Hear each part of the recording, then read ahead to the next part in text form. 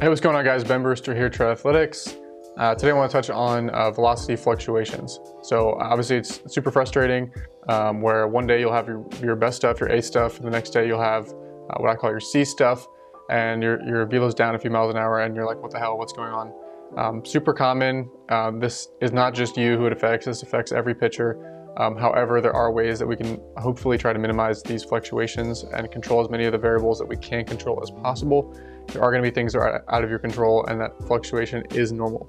However, when I think about someone like Craig Kimbrell or a Jacob deGrom, like they pretty much have within a certain error margin their certain stuff from outing to outing. So the guys at the very top have found a way to be really consistent in their routines and really consistent in their mechanics and all these different variables that they can control, which is why, at least from an outing to outing standpoint and over the course of a season, maybe not over the course of their entire career, but their velocity and their stuff will typically be relatively consistent at these higher levels. You don't see that nearly as much at the lower levels, at the high school level, especially at the youth level, because there's a lot more kind of constant variables changing. But I want to go through this thread that I put out on Twitter a while back and just kind of share this with you guys on YouTube as well. So again, you're not going to have your A+ stuff every single outing, but some pitchers will experience more drastic fluctuations in velo than others. So again, what are the top reasons? First one is cumulative throwing fatigue. These aren't necessarily in any specific order. This is just kind of the list that I had through the Twitter thread, but cumulative throwing fatigue. So managing throwing workload is a delicate balance. Too little will lead to undertraining. So if you throw once a week on the day of your start and you don't throw the rest of the week, right, that is undertraining. That's not going to optimally prepare you. But too much leads to overtraining and fatigue on game day. So just keep this in mind. This workload, it does include warm-up throws. It does include any sort of plyo throws you're doing pre-game. It does include the pre-game bullpen. It does include your warm-up pitches before every inning throughout the course of an outing. So if your velo is fluctuating a ton, really take a hard look at your overall throwing workload and see, hey, over the course of the week, like how many throws am I making? What type of intensity? Is there anywhere that I might be doing too much, where I might need to back off a little bit from here or there? And that can make a huge difference at times. So this is the most common reason why velocity will dip in season, and is usually, in my experience, from a pitcher doing too much on their quote-unquote recovery days outside of their game pitches. In other words, it's not usually from the actual pitches that you're throwing in the game, right? Everyone's monitoring pitch counts, and you know, for the most part, like college coaches, pro coaches aren't having guys go out there and throw 100 pitches, you know, or way over 100 pitches, right? They're not having guys throw 150 pitches or anything like that. So that's not where the excessive workload usually happens from anymore, because there's so much kind of focus on the actual game competitive pitches. It's on these other areas. So take a look at your recovery days. A lot of times there's this perception that, hey, I have to throw everything hard all the time if I want to throw hard. And there's some truth to consistently throwing hard multiple times a week, but you don't have to turn your recovery days into hybrid days and your hybrid days into velocity days, and certainly not in season. And so if you can back off and think of your recovery days as like, this is a time to take your arm for a walk, just get it moving, get the range of motion going, and just try to help put some blood into the arm. Like, that's a good mentality to go into a recovery day with, versus a like, hey, I'm going to do a little more than I know I probably should, and just what I can barely get away with. And so there's a difference between maximum recoverable volume, or we're barely towing the line between what I can possibly recover from in time for the next outing, and minimum effective dose. Like, what's the what's that area where it's just enough to maintain the feel of everything in between outings. And so you're going to be somewhere in between that range, but just taking a step back. I've noticed some people don't actually seem to think that plyos count as throwing. Like, they don't, for some reason, they don't, just because it's not a baseball, they don't think of plyos as throwing. Plyos is absolutely throwing, and if you're doing 30 throws in plyos at 20% effort, that's completely different than the guy that's doing 100 throws or 200 throws of plyos at 75-80% effort. It's a completely different level of fatigue that they're going to be inducing, and that's going to potentially contribute to velocity fluctuations. Number two, cumulative lifting fatigue. So certainly if you aren't training or lifting in season, you should be. I think we're all pretty much aware of that, familiar with that. Strength matters, power matters, and you have to do something to maintain it in season. However, failure to train will lead to drop-offs by the end of the season. So the guys that don't listen to that, obviously, like, they can get away with it for a while, but ultimately that will catch up to them. So you should be lifting in season. But the point is that this is a balance to strike and a balance to have to be able to maintain.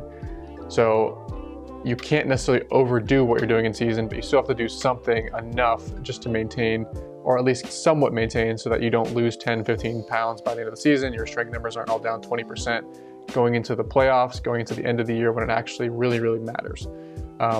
So case in point is most of us know like excess volumes will do more harm than good in season. The key is to do just enough to maintain your strength levels, but no more. I already touched on the minimum effective dose concept for throwing fatigue and throwing workload. But the issue is when you have either an overzealous pitcher who really loves the weight room, and maybe the weight room was like a big turning point for them and like how they got from 80 to 90 miles an hour, and like they're really bought in, and that's great. But you also need to realize it's actually fairly easy to maintain your strength in season, and it doesn't require doing nearly as much as you think you might need to do. So usually it's overzealous pitchers, and some of them are honestly trying to make further strength gains in season, which again, I get it because I was that way freshman year in college. I was that way through high school. Like I thought I could just have it all. I thought I could be fresh for every outing and just completely hammer it hard every single lift and not have to, nothing had to give in season.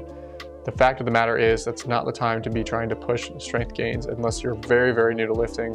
You're not going to be gaining strength in season unless you're doing volumes that are frankly too much for what you should be trying to do in season, if that is truly your focus. There are some exceptions to this. So if you're playing summer ball and you have like a great setup where maybe you can throw live an inning or two every Saturday, and maybe you can really focus on your strength work from Monday through Thursday and still be in a place where you're fully recovered for that Saturday outing, right? We've orchestrated balancing acts where you can get kind of the best of both worlds with kind of summer ball scenarios or throwing live at our facility and then training the rest of the week and still being fully recovered. It's possible, but if you're in like a spring college season where that season needs to be your main focus, or you're a pro guy in your pro season, that needs to be your main focus. Just don't let this excess focus on strength or on the lifting side of the equation get in the way. So take a closer look at what you're doing from a lifting standpoint. Is this as really kind of minimum effective dose, or am I kind of exceeding what I need to be doing? We've switched our mentality a little bit in recent years from just lifting low volume and just doing the minimum to we can still minimize soreness and keep the volume down, but still get something out of it from more of like power and speed focus. So here I put, in general, rule of thumb, like if you, let's say, do 4 sets of 8 on a movement in the off season, or 3 sets of 6 in the off season, cutting the total number of sets in half, that will cut the total volume, total number of sets, total number of reps of everything you're doing in half. So 4 sets of 8 becomes 2 sets of 8 in season. 3 sets of 6 becomes 1 to 2 sets of 6 in season. And you might be thinking like, what am I gonna get out of 1 set of 6 on like a squat? And the answer is actually surprisingly, like you can get a lot out of 1 set of 6, certainly enough to just stimulate your muscles, stimulate your central nervous system to, hey, let's maintain this strength, this muscle mass that I've built. So building up to 1 heavy set and then moving on actually can work, believe it or not. It just seems kind of laughably low volume to somebody that's really kind of a meathead and really enjoys getting after it, and the weight room has really bought into that. In season, we'll typically use 2 to 3 sessions a week, again, cutting the volume in half. And then we have a free in-season training plan that you guys can check out on our website as well. The next thing is caloric balance. So making sure that you are, your nutrition isn't just fluctuating all over the place, outing to outing over the course of the season as you're on the road, as you're staying in hotels, right? It does become difficult, but you have to be able to maintain your weight and strength. And it's not just about the training side. We've already addressed the training side, not doing too much, but also not doing nothing. Maintaining your body weight, maintaining your muscle mass. The other side of that equation is getting enough calories and getting enough protein. In general, getting enough protein is not going to be an issue as long as you're getting some sort of protein source with each meal. You're probably going to be okay on the protein standpoint, going for about 1 gram per pound of body weight of protein per day. But a lot of players struggle to get sufficient calories in season, which makes it tough to hold on to the muscle mass, hold on to the strength that they work so hard to gain in the off season. Now the reason is obviously now you're at the field for 4 to 6 to 8 hours a day. While you're at the field, like maybe you're having a meal at the very front end, maybe after the game you're having a meal, but there's a big window in there where a lot of athletes just aren't getting calories in, but they're burning a lot of calories. So you may be burning an extra 1,000 calories a day, but but now there's a huge gap in the middle of the day where you're not eating anything. So you have to make up for that now in these like really abbreviated windows. Like after 10 p.m. you need to get a bunch of calories in before bed after the game. And you also need to, maybe you wake up kind of late and you have a few hours before you have to get to the field, or maybe you're running around to class all day. And so now you're having to get 4,000, maybe 5,000 calories, depending on the athlete, and depending how fast their metabolism is, in these very abbreviated windows. So case in point, you might, if you find yourself struggling to keep on weight in season, the answer isn't just to come into spring training, or come into the start of the season like 20 pounds overweight and like sloppy and bad body composition. The answer is you come in with a plan for how am I going to get an extra 500 to 1,000 calories a day in me in season, and actually do that in a sustainable way. And so our athletes, by and large, like don't lose weight in season. And if they start to kind of drop a couple pounds, because we're monitoring everything and we're in communication, like we can make that adjustment to their caloric intake pretty quickly and find a way to not allow that to get any further along than it needs to be. So how do I get 500 to 1,000 calories extra a day? Typically the best way to do that is actually while you're at the field. Now, not eating whole plates of pasta like during the game, nothing like that, but peanut butter sandwich like before you walk out to shag batting practice, a granola bar, or half a granola bar like early on in the game if you're a relief pitcher, a couple handfuls of trail mix throughout the day while you're at the field. Some things like that are very, very simple and can go a long way towards overall just preventing that gradual weight loss that a lot of athletes deal with over the course of the season. Again, we have a free weight gain program. You guys can check it on our website as well if you want some more information. Number 4 is weather and temperature. Kind of self-explanatory, goes without saying, but if it's 25, 30 degrees outside, if it's 105 degrees, if it's super windy and wind's blowing in your face, if it's raining, sideways, these are all going to have impacts on performance, impacts on velocity. Like, don't be surprised if you're down 3 miles an hour on a day when it's 30 degrees outside, right? We all know this, but like in the moment when you have a frustrating outing and you can't figure out why your velocity is fluctuating, why it's down, why you had a bad day, you slept well, you did everything you could. Like sometimes it comes down to these things that are outside of our control. This goes hand in hand with number 5, mound conditions and specs, right? If it's, it's raining, the mound's muddy, there's a huge hole in the mound is really flat. There's all sorts of things from that standpoint that really have an impact, right? And just how big of an impact, like how many guys can throw just as hard on flat ground as they can on the mound? Right, I'm relatively very good at throwing on flat ground. I've thrown 97 on flat ground, 98 on the mound, so I only have a 1 mile an hour gap there. A lot of guys, it's like a 5 mile an hour gap. But even I throw harder on the mound. Most guys, it's 5+ miles an hour, 3 to 5+ miles an hour harder that they throw on the mound. So what happens when you have a mound that's a few inches lower than it should be, or really dug out, or a huge hole? It can certainly be a big role, as mounds vary so much outing to outing, certainly at the high school level, certainly at the youth level, but even at the professional level, like lower levels of professional level, occasionally you'll see that mounds become an issue. I think I mentioned this in this thread. So I had one outing where the mound was totally dug out by the time I actually got in the game from the opposing team's starter. And I usually like to throw on the first base side of the rubber. And so I had to it was so bad that I couldn't even consider throwing in that. Like my foot would completely be inside the hole, and I would be spraining my ankle or something if I tried to throw in that. So I had to move to the other side of the rubber. It was completely foreign. I was down, I think 3 to 5 miles an hour that game, like no idea where the ball was going, like find a way to fight through it. Now I could have freaked out. I could have said, why is my velo fluctuating? Like, what's wrong with me? Or I could just realize like, hey, that was out of my control. I did the best I could with what I had. And again, the next outing, the normal mound, my stuff was back to normal. So kind of the big picture point of this video is let's control as many of the things we can control. Certain things are going to be outside of our control, and that's just is what it is. You're going to have to deal with it as best you can. But freaking out is not the answer, and that's what the natural reaction is going to be when you normally throw 93 and you have an outing where you're throwing 90 and you feel like you just backpedaled 2 years of progress. It's usually not the case. There's usually an explanation for it. Go through this list of things that we're going to be covering and figure out which of these things can we address moving forward. So I also put kind of a side note here when it comes to the mound and velocity fluctuations. One thing that I've seen is that high slot north-south guys, I'm thinking about like Ferris wheel versus merry-go-round, as far as like really over the top guys, I always think of like Tim Lincecum, or you can think of like an Ian Anderson, James Karinchak, really over the top north-south guys. They tend to really need to utilize that plane, and they tend to benefit more from steep mounds and be hurt more from flat mounds. So in other words, like they will typically throw very poorly on flat ground relative to how well they throw on the mound. They might have a 5, 6, 8 mile an hour bump when they get on the mound versus how they're not able to really utilize their mechanics as well on flat ground. And then the flip side, guys who are more east-west, rotational, Randy Johnson, like myself, typically can still find a way to be on time and rotate fairly effectively on flat ground and on slightly lower mounds, and they don't benefit nearly as much from these steep mounds. So just something to kind of keep in mind if you're an east-west guy and you just had a down day because you threw on a super steep mound and kind of threw off your mechanics, or you're a north-south guy and you had a really good day where you're up 4 miles an hour, 2 miles an hour, whatever, from the steep mound, just realize that certainly can play a role as well, the steepness of the mound. So that was kind of the first part from the first thread. The second piece of this to get into is time of day would be the next big one.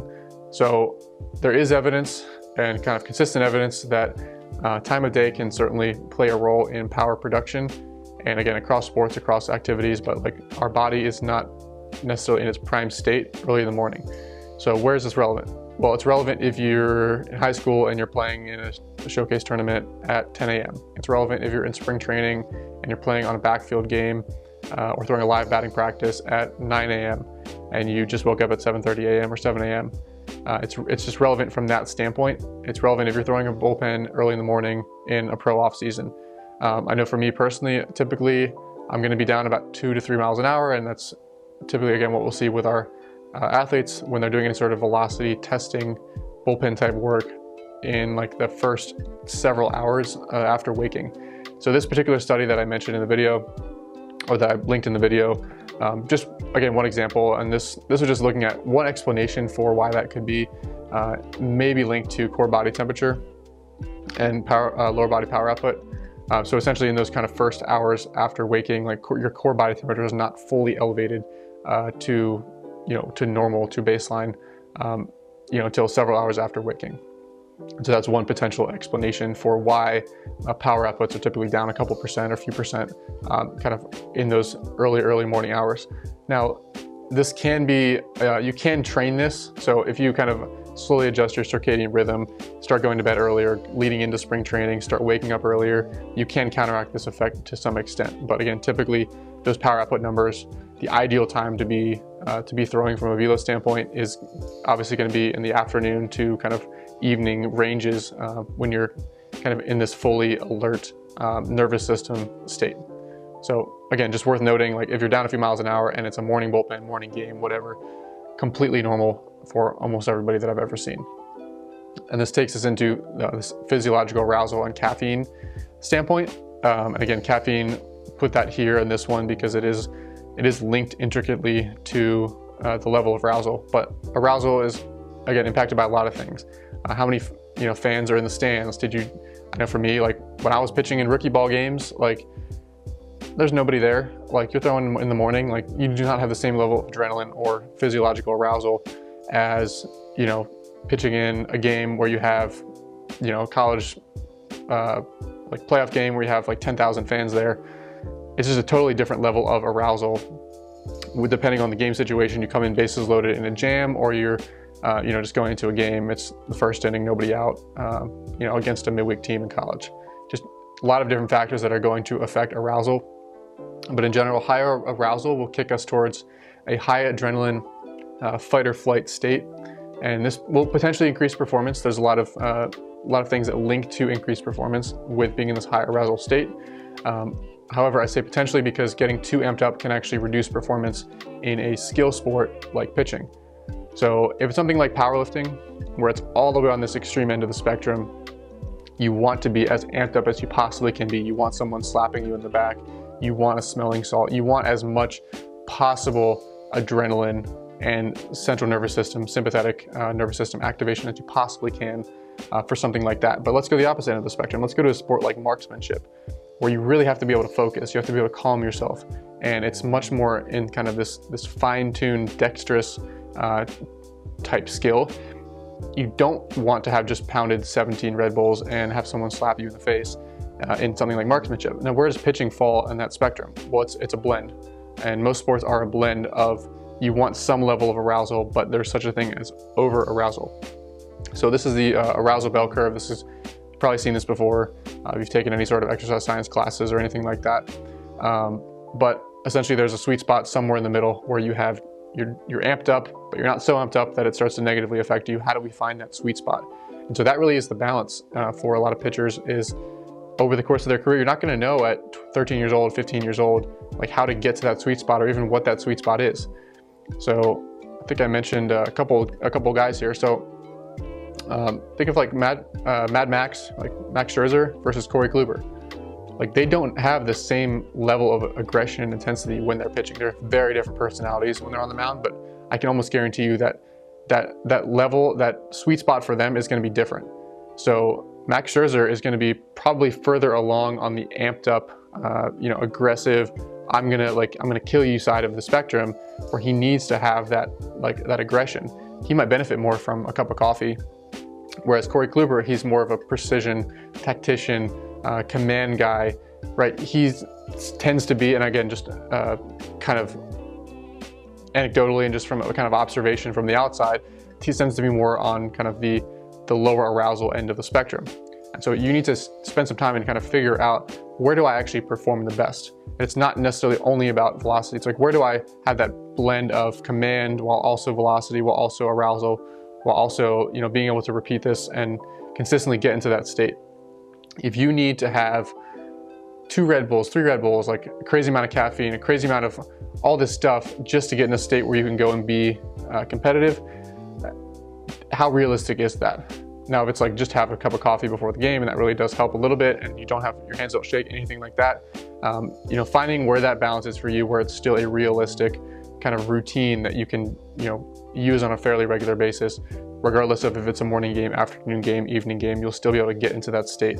And that is what a lot of the very, very best professional players have learned over time, and they learn later on in their careers, is how to consistently get in that same state of arousal for optimal performance. Number 8 would be sleep quality and travel. Again, super obvious one, but guys will go on bus trips, have poor nights of sleep, have a game where their stuff is not there, and then wonder what is wrong with them and think they're broken and start changing their mechanics, start changing their arm slots, start shortening their arm action, potentially have an injury, flexor strain, something like that, that's actually just from poor recovery, but not realize that there's really a connection here. So taking a step back, sleep quality and travel can be a big variable in velo fluctuations. So all these sorts of things that go hand in hand with more so pro baseball and college summer ball, like Northwoods League. These long bus trips, this travel, it will certainly have a very measurable effect on performance. Ton of research on sleep quality and sleep extension and sleep in general and sports performance that can be extrapolated to pitching. Don't be surprised if you're down a couple ticks after a night or two of poor sleep, or just kind of a regular sleep where you don't have that consistent circadian rhythm. So a couple of tips here, just basic sleep hygiene stuff. Try to avoid using sleep aids. Obviously alcohol, if you're a college pro guy, like alcohol actually doesn't help your sleep quality, even if it might help you feel like you fall asleep faster. Things like zinc, magnesium, glycine. There's other types of supplements that can help with actually falling asleep a little bit faster without actually disturbing the quality of your sleep like alcohol does. Shooting for 8 to 10 hours, the more the better in general. There have been studies on free throw shooting accuracy in basketball players and sleep extension, and they saw a 9% increase in shooting accuracy when these players were instructed to sleep as much as they possibly could. So that's pretty striking, right? Not just talking about power output here and velocity, but being able to extend your sleep, having a 9%, like what if you could go from 55% strikes to 64% strikes in a game from baseline just from sleeping more? Like that goes from mediocre to like very good. So that can be a potentially big role. Additional tips, like trying to avoid super high caffeine intake for night games. Again, Clay Holmes, one example, like he has a cup of coffee, pre-outing, and if that's what works for you, like there's going to be some impact on sleep. There just is going to be some sort of unavoidable aspect to that. If that's what you need to be at your absolute best for a night game, it's going to impact your sleep to some extent. We just need to minimize these other variables as much as we possibly can. Pay attention to sleep hygiene, reducing blue light, screen time before bed, blackout curtains, keeping the room cool. Like there's a ton of different resources out there to learn about sleep hygiene. But all that stuff combined can definitely make a measurable impact on your ability to fall asleep and stay asleep. We talked about zinc and magnesium. There's some other supplements that if you guys are interested, I can do a post about that in the future. Some other things that I take. Consider investing in a Whoop strap or an Oura ring just to get some kind of objective metrics on your sleep. Again, you don't want to be overly obsessive about those numbers and start using that as a crutch. So if you kind of see that you have a poor recovery day and you have a start later that day, it's not something to say like, well, I just can't start. I can't throw it today. Like my life is over. I need to just wait till I have a perfect recovery to pitch. Things aren't always going to be perfect, but just using those as ways to over time see the trends in your recovery. See if I start introducing these supplements or introducing this sleep hygiene, do my recovery scores start to trend better over time. That's really how I would recommend using some of these products. Fluctuations in mobility. This will be the next one. So after pitching, right? Pitching is a very stressful act on our body, very explosive. It's going to involve a lot of eccentric stress on certain muscles, particularly the muscles that are involved in kind of the eccentric decelerative component of pitching. And again, the muscles involved in the acceleration phase. So your tissues are going to recover in a little bit of a shortened, toned up state, right? If you go rip 10 sets of 10 bench press and the next day, like you're not going to expect to have complete full range of motion. You're going to feel like you're a little bit limited because your muscles are healing in a shortened, toned up state, right? That's normal. That's how we heal. But this can over time show up as temporary lost shoulder internal rotation and adduction. Supination, so as your pronator and pronator flexor start to get overworked, you can start to lose supination, shoulder flexion. As the lat starts to work again really hard while you're pitching, you're going to have some soreness in your lat in general next day for 48 hours, 72 hours, something like that. So shoulder flexion can get limited over time and the scapula can start to get into some bad positions. And then horizontal abduction, so I already gave you the bench press example for the pec. So again, the next day after you throw, you're going to feel kind of tight, you're going to feel sore. That's normal. It's just if we never address tissue quality in our flexor, never address lat tissue quality or lat length, never address any of these things, then over the course of years, this starts to build up. So some basic post-throwing routine stuff, some basic kind of mobility stuff and tissue stuff on kind of your off days or those in-between days. Simple routine, simple movement flow stuff that we give our athletes can make a big difference. Just having a very, very basic mobility routine that you go through just to make sure you're kind of hitting all the check boxes and making sure that everything is recovering back to where it needs to be, getting back to baseline for that next bullpen and then for that next start or that next outing. So here would be an example of one pitcher. I've posted this before in other Q&As and in other posts, but just one example, this was a lefty, and you can see his left arm is significantly limited in supination compared to what he naturally has in his right arm. And so, I mean, this is probably 35, 40 degree difference in lost supination. Now, some of this can be potentially beneficial, potentially protective, right? We don't want to be hypermobile in every joint in our body as a pitcher, but we also don't want to let those adaptations get to a point where they can potentially become dysfunctional. So this is a guy that we took a closer look. We noticed this in the supination screen and part of his assessment. So we took a closer look, like what is the level of kind of tone and are there any issues through the pronator, any issues through the forearm? And in his case there were, and so we can address some of that with some different mobility type exercises and start to restore some of that. Even though the goal may not be to fully get back to this level, let's just make sure the tissues are taken care of and that we're not letting things get too out of hand through the adaptations and the asymmetries that happen as a result of pitching. I believe there's a couple left, 2 or 3 left. The next one will be inconsistent throwing focus. So if you're constantly changing what your focus is day to day, you're certainly going to have velo fluctuations as a result of that. So this is an often overlooked factor. So maybe one day it's like, I'm just going to go out there and try to hit 95. But then the next day it's, well, my pitching coach talked to me about like you know, executing my slider down and away. So the next day you went into that outing with a focus on that. And the next day you went into it with a focus on your lead leg block, and the next day. And so the guys who are constantly changing things in season, don't be surprised that the velocity is always changing as well. If everything, all these variables are changing all the time in what your focus is and your mechanics, it's certainly going to show up in terms of velocity and consistency as well. So again, very hard to consistently produce your best fastball if you only allowed yourself to focus on your best fastball when you think it matters, like on, for example, a scout day or on a velocity bullpen or on 0-2 fastballs, when you're ahead in the game and you're feeling comfortable and you actually truly let that one go. So just making sure, like, whatever state you get yourself into where you find that you can consistently repeat your mechanics and have your best stuff, it's about trying to as closely replicate that recipe, those ingredients to produce that recipe for optimal performance. I'm giving you a whole list of items, a whole list of ingredients. Let's see if we can check off as many boxes as possible each outing to get yourself into that consistent state. Mechanical repeatability goes hand in hand with this. So more prevalent in youth, high school pitchers, where their mechanics are all over the place. If your landing spot's changing, your arm slot's changing, your hip shoulder separation's changing, you're playing with different things all the time, or even if your focus is the same, but like you just don't have very good body control, don't have very good strength, very good stability, and your mechanics are just fluctuating a lot pitch to pitch, the velocity is going to be fluctuating a lot pitch to pitch as well, and outing to outing.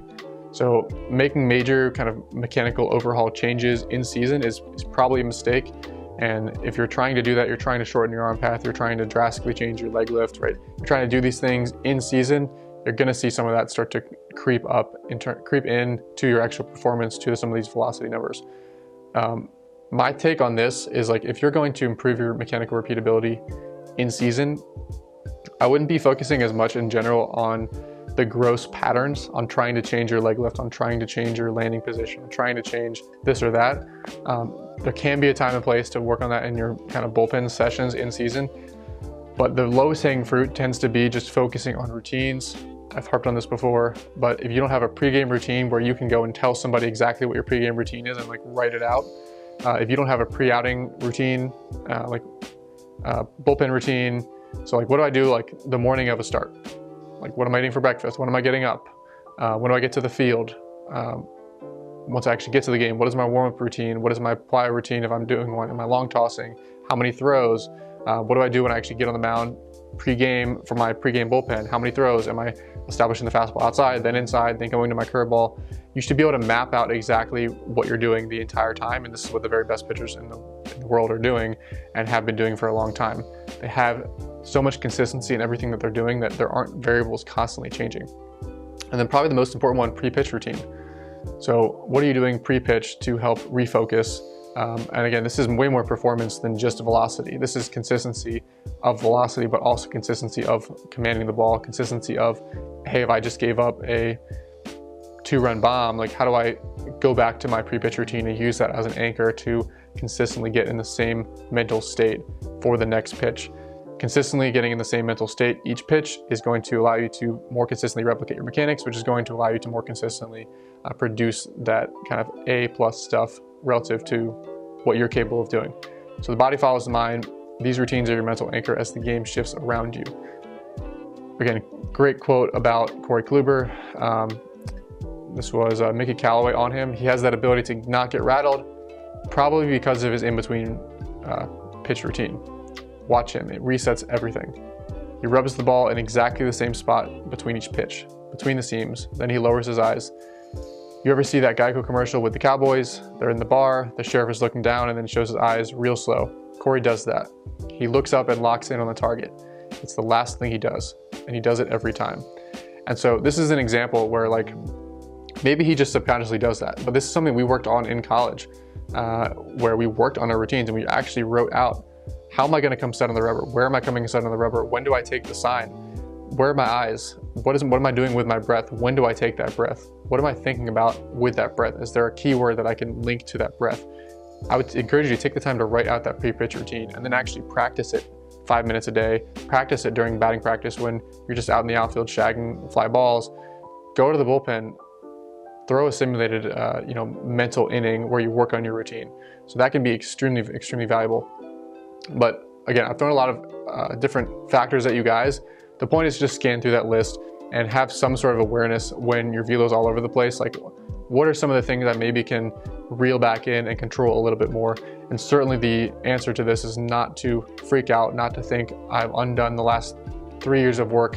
My velo's down, I'm screwed, I'm not gonna get drafted, I'm gonna get released, I'm gonna get cut, I'm not gonna make my team. That's not the right mentality to go into it with. It's to go into it from more of a objective mentality, zoom out a little bit, and then think, what can I do logically to address these different variables moving forward? There's a lot of reasons. Fluctuation is normal. Don't freak out. If you're having any issues, that is where honestly having a coach is so valuable, because they're there to problem solve when things aren't going right. You don't necessarily need a coach when things are going great. You don't necessarily need a cheerleader. You need a coach to be in your corner and be able to see the context and the big picture when things are not going your way. And that's ultimately, I feel, the main value to what we're able to do. So take these things into consideration. Hopefully you guys got some value out of this video. Drop a comment down below if you have anything to add, and if you have any suggestions for future topics, future content, let me know.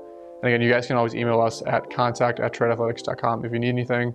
I will see you guys in the next video. Thanks again for watching.